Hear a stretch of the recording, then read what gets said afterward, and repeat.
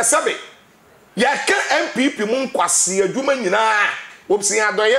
ene wo de ye bo so ano so no na fuso ene ne konsu emu bai ene ne ti so eti NPP Nkwasia adwuma na ewo mu nyina a na ewo NPP mu nyina Hopeson Adorye no de man na Hopeson Adorye firi Ghana ha afu pray say me ko ayi kan say USA adanya me ko Attorney Jonas na Attorney Jonas me ko Attorney Jonas na me di Attorney Jonas abagana eti Hopeson Adorye sabe okono ano konya brain crash ano wiya ankenye jimiye ano do US wono ano obi ko plan na ankenye jimiye eti media sofu Kumchacha me say kwasi adwuma wo NPP mu nyina Hopeson Adorye no de ama no eti ana all the same kwasi adwuma ne so aketu ya ma no na ya ma ne red card se won wayi na furi ma ne kwasi ya na agi ni dwan ya papa Kennedy Japan so man na ni da wa that should be under say 2028 and 32 obetumi abaye president but say what otena ho na bawumia atumi lead 2024 na bawumia ebe president ya papa Kennedy Japan to me me president bi sunsun me sa na ekono in spiritual realm no sa na ekono presidential ambition sedeno eda Kennedy Japan so ya papa na dan so ema NPP amanyuko ema NPP okay what I say that omwa na NPP for nko position 2024 sa otumi kwa na NPP for nko position 2024 no wana no e kwan na bi hey Mr. Bankwa wona nka me be ye o mama say yi wate se tap send e wo bronya chede bi omode ma adofo na me be bisa se kwan be so no be fa ni sabeka bi ntimi me bisa eh no kre tap send bronya chede promo e na mama e ka ho asem okay asese ya tap send o mo customers no o mo cha mo niam bebre nya niam ba ko eh sa o mo cha niam bi to say 55-inch smart TV o mo cha blenders o mo cha air fryers o mo cha Amazon gift cards o mo cha flight tickets to Ghana. The tap send there so why the bronya wo say ni sika kai ka ba wa dofo no 51st October kosi 28th December forget it tap send bronya chede ne ye de agye so na unim sa pesa wo ni a week bia uni how the Albania so be send the week be $300, €300 and also £300 and your mapa be bro why the becho now him dia dance was our promo we grand rank as our ho no 50 sabre ko 28 December so to me send $2,500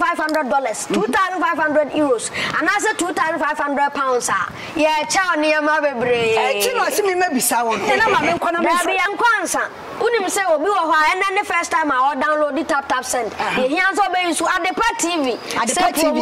promo code near chow bonus Adepa TV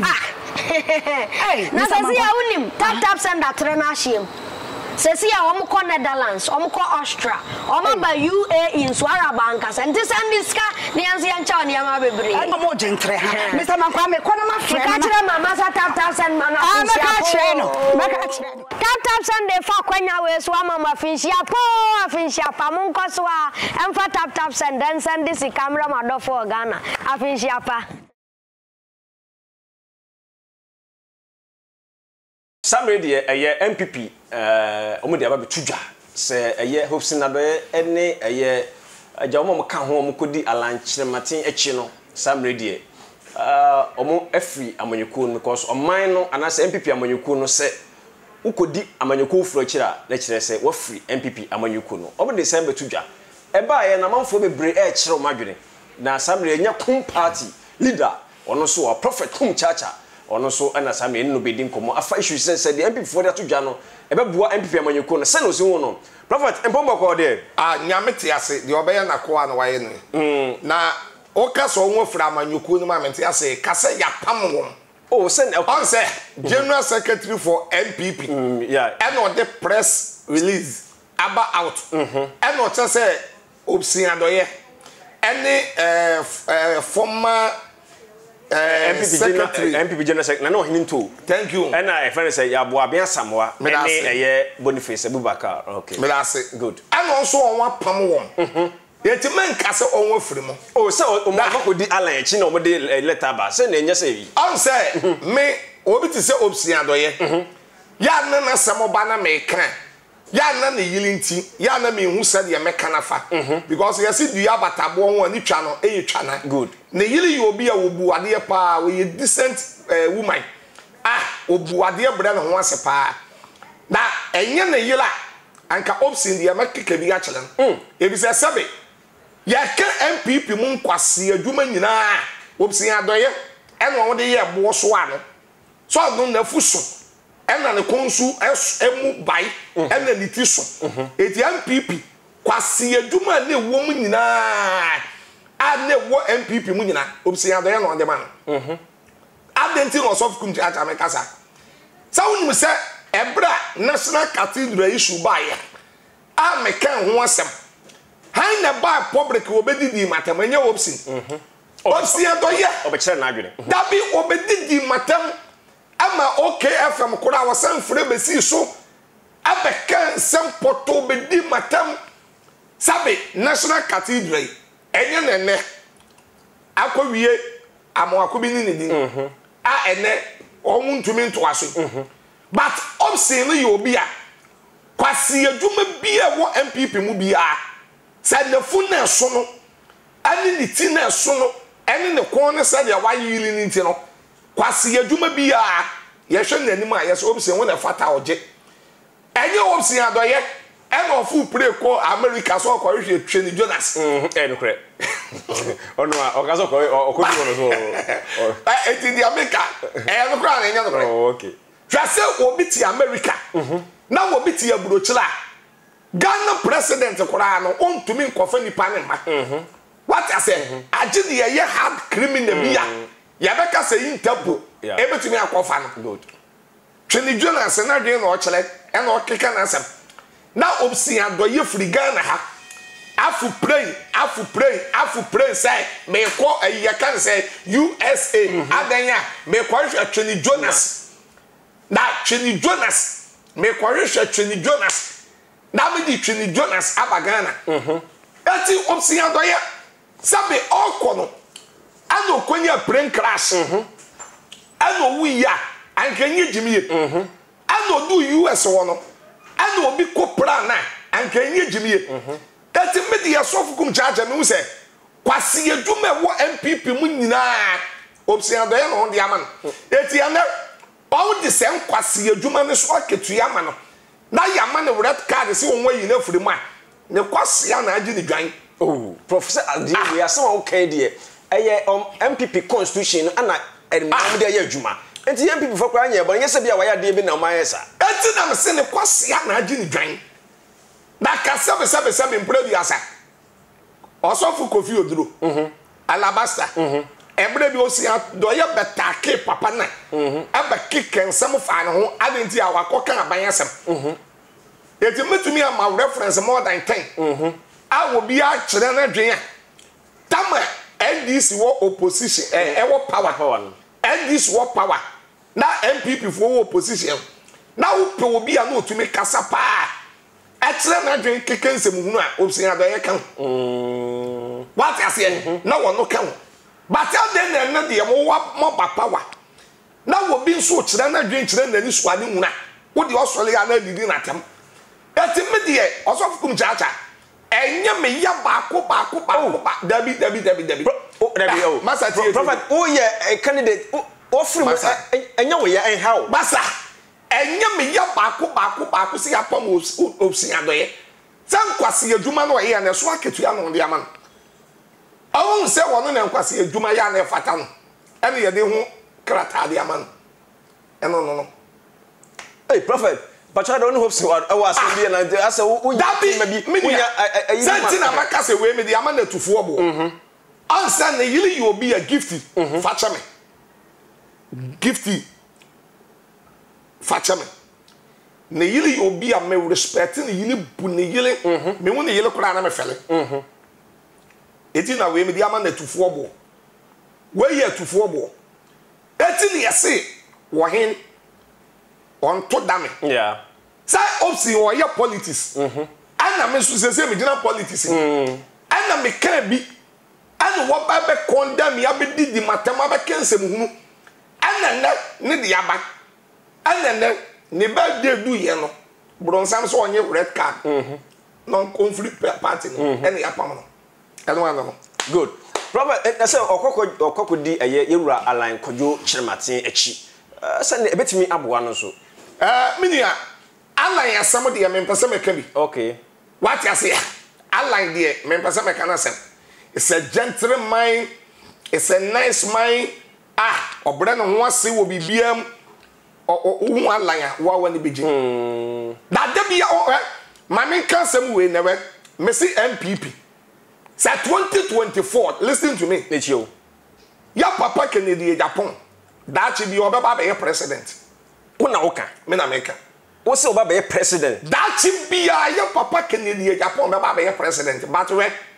say ya papa Kennedy Japan say ojai bawumia na bawumia etumi elidi NPP said you lead na 2024 asam kan that 2024 say bawumia be president ya papa Kennedy Japan the presidential ambition na dan anim no asizi astopo ontumi me president biem eti ya papa Kennedy Japan afutu a me de ma ne se wo moa na NPP fo nko opposition da bibia masa Asamoah okay masa merci listen to me metio Asamoah of Kumchacha make anything emitio you fu na wo Ghana no me da bia me of Kumchacha meka me metiwe me nya NDC ni na me nya NPP ni me be wi ase mato aba bebre mato ama NPP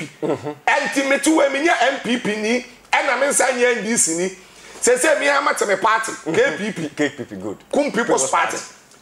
da bia nso me kase Ghana fo anto ama me a yento mo so fu kira bo so Ghana fo anto aba ama me a yento mo so fu kira bo so but ade enti a Honorable Kennedy Japan me pena sam no aye na doye aye aduma wo biebie aye na doye ne papa ya papa ne ye eti me pena sam ana youth no so pena sam pa eti ya papa Kennedy Japan so man nani da wa that bia under say 2028 and 32 obetumi abaye president but say what otena ho na bawumia atumi elidi 2024 na bawumia ebe ya president ya papa Kennedy Japan to me me president bi sunsun me sa na ekono in spiritual realm no sa na ekono presidential ambition sedeno eda Kennedy Japan so ya papa na dan so ema NPP amanyuko ema NPP okay what I say that omwa na NPP for nko position 2024 sa otumi boa na NPP for nko position 2024 no wana no e kwan na bi obi a yewraba omia akọ ne nchen aka kene so omia nka mom no monya campaign na wo kase wo de futu ma no unim se wo de ntitimu eba NPP amanyuko na da bi nipa de se wutumi se nipa metumi ni wadi nkomo ba madwen ene makoma ene mitirimu unim what I say go visit papa Kennedy Japan ko gina platform so ena magi atom no papa uhun se wa enye papa enye tom ne nya papa professor na okay na oka bia na kuma masa na won to aba enye on na ba ye ena we che 500 we che 400 we che we pato ade ni ona ye me ya se ye wo bi en national security any other yokofo ni police ID na ye to aba ye tumi chiche scan so ye ntumi nche won what I say eti ya papa wa na bu Kennedy Japan ji awaji atum no mesin free na kuma eti omwa na NPP fo ni nko opposition 2024 eno de nanim no o chance but me de me osofu Kumchacha maka me ka biem NPP pa beba 2024 na wabedi Ghana so biem na NPP pa besi abedi Ghana so biem de aye 2024 no Any 2024 atemu demra. Yes, atemu demra. Bompaye osofu bompaye satemu densi. Now that atemu densi are there. Pato atemu damana me ye. That the NPP edi enti na Nkwasia NPP sa to aso. Dabio, me nua me se. NPP basi amba power 2024 the atemu demra na wiase no. Asase wura me fa na asase na bibi atontwa. Anye sa bra ye be 2025. Hwe. Dr. Bawumi ade ye da bia me soft Kumchacha me ka. Wa ye nchenkura wa yilem. Adai. Na enye Dr. Bawumi na Mahama. Tama Mahama ye vice president Mata Mes no. Na wo be president ye di no. Dr. Bawumi ka kire John Mahama say. O wonim die e wo sebe nyanse bia ye de boa wo man a. Ada no ye vice president no wan fa ma Atames. Na Atames an fa mu wo man no. Na wo man na nkoso. Da den na Dr. Bawumi enso. Sabi o sabe o wonim die na sabe biem wo ade a wo betumi de aboa o man chichire ya adan no so ya vice no wan fam wo nana do dan ko akufuado na nana do amamuo na nkoyi Saddique nsuo yi eye no sa no wi abaye o so waboa nana akufuado masa oboa ne kwan ben so o hwe no ma won nana akufuado aye bia won Dr. Mahmoud Bawo dabi waboa ne kwan ben so ne hwe dollar rate hwe ba bia ne nam o say yes na head ni masa Sam na ya muka Russia Ukraine war basa Nkwasia keka obi obaka bibia onim nyanso Nkwasia Russia Ukraine dabi masa Robert yen into Russia corona saba ya mamento ebi aso wontumi wo niam a wo say okashi 2020 ya bisa NPP for mbani for sa de no man nko yi Russia Ukraine 21 Russia Ukraine 22 Russia Ukraine 23 Russia Ukraine ebedu atemu de nyina na won kan Russia Ukraine they say NPP for you from aka Russia Ukraine BBI Russia Ukraine utumi oni am fanso mini me be sole Russia by the Osof Kumchacha make answer Saddique Bawumi akatire John Mahama former president John Mahama say why you vice president Atames mreso na owonim de yeni nyansa aye de yo mayi a onfemma Atames na onfemmu mani sa na me soft Kumchacha so me ka den say sa nim de yeni nyansa ne ntoto no wo wa onfemmo na nanado wo bre wa mamu wonim na amamuwo no entumpon na enkoso it was of Kumchacha me catch on ne me say 2024 me ginamu me ko independent straight na manfo na news re security say unyama asay say ubaye ewura de unyama unyama say oba me ko full independent 2024 oba dabio me fra yes no hu bia me de be hu bi de na manfo na ka na bondre say unyama kan de masa yan crofo kan de di akire na the all can also be so can say Kumpebu party ba 2024 KPP me say Ghana for anto amame ayen to mo so fuchira bosom the best so fuchira bosom the best na yamra but NPP party me so 2024 NPP for ever power 2024 any me bompa ya atemu demra na wi asensai e no asama wi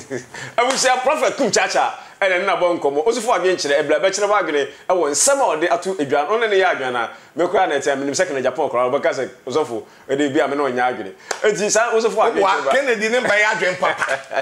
ya masa Asamoah aka me say Kennedy ne mba ya adwen oza ya papa Kennedy e Japan me say won mo na MPP in co-opposition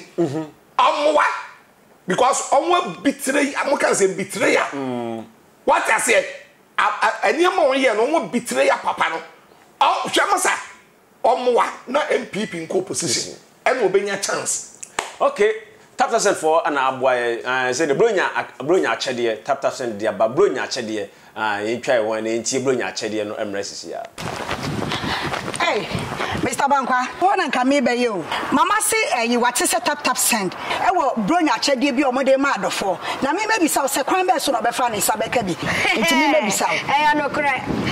tap cent bronya achede promo and na mama ka ho asem okay as say tap cent do mo customer first no one more charm on your mother bring your mother. Hey sir. One more charm your mother is a 55-inch smart TV. Almost blenders, almost air fryers, almost Amazon gift cards, almost a flight ticket to Ghana. The top Sunday, that's why they run. Who say any sikaka? About 51st October, 28th December. Forget it. Tap send run at the end of the other. Now, names up as our winner. Wiki be a unihow. The Albayans of send the week be at $300, €300, and also £300. And your papa bro high the better. Now him the dance was our promo him. Grand drunk as our ho. I know 50 Sabre 28th December. So to me send the $2,500, €2,500, and also £2,500. Yeah, chow near my baby. You know, see me maybe sour. And I'm Nkwasia. Unim say obi wo hwa and then the first time I download the tap send. He hands over so Adepa TV. Adepa TV promo code near chow bonus. Adepa TV.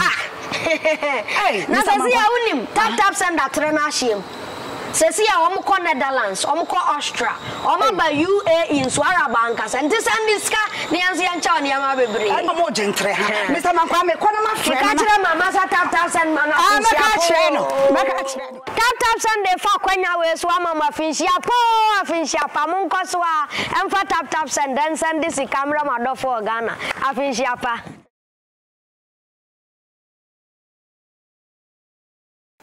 Some of the Abushan that didn't come on training in ADC, Prophet Kumchacha, KPP, Kum People's Party, or in a Samuel in the Bon Command, so they not doing today at the Atujan. A radia don't use some ever producers of Boy Joshua on the tune to be a Kamakama at my radia, my meso. I could see my daughter, my Joe, manager home, ever says she be Yakramuna.